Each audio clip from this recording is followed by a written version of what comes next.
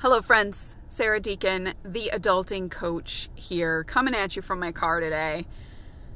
I want to know, how was your Thanksgiving?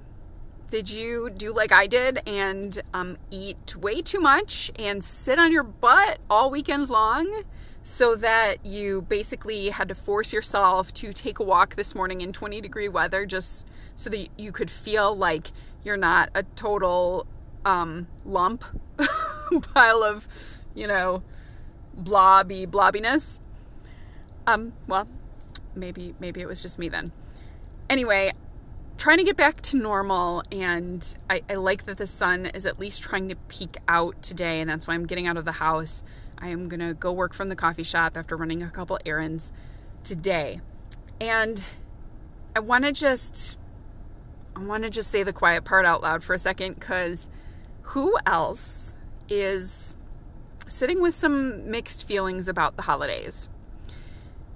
Yes, there's gratitude. Yes, there's joy. Yes, there's fun. Yes, there's Christmas lights and parties and all the fun things, which I'm totally down for. And I'm really looking forward to, because I'm craving the connection with people right now, because I'm fighting an instinct to withdraw and turn inward and not engage and give into the seasonal depression that I have fought for many years. I'm not going to do it. But I really think it's important that we acknowledge those feelings of like loneliness and grief. In my case, my parents and my husband's parents, so all my kids' grandparents, they live in Florida now. My brother goes to, and his family, they go down to Florida to visit our parents over Thanksgiving. They don't come back for Christmas. We don't even have a family thing where we Zoom anymore, because my other sister lives in Minnesota. So we are pretty much on our own. My husband's an only child. He has step siblings, and they have their own families and things that they do. So we are essentially on our own, and it is a big burden to make the holidays something special when there's not really other people coming in and celebrating with you, where it feels like it is just kind of another day at home around the house.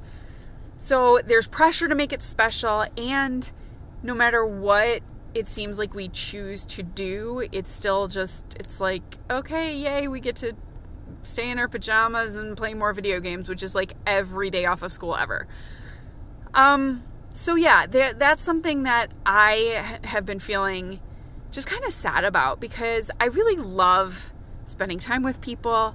I love being around my family, even though sometimes they don't get me, and that's okay. Yeah, and I don't know necessarily how to create something else, a different kind of gathering or anything like that. So I just want to hold space today for that balance of wanting to do something fun, create the magic, do awesome things, and spend time with people, and also that pull of grief, loneliness, and sadness that it happens this time of year. Whatever you might be dealing with, it's real, and I think it's important that we actually talk about it, because you're not the only one who's feeling that. And it doesn't mean that you're not grateful or joyful or happy or blessed or any of the things.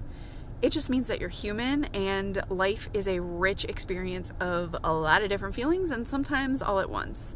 So if you are feeling that way today, or did over the weekend, or are kind of looking at those kind of feelings coming up Christmas season, I'm with you. Like, you're not alone.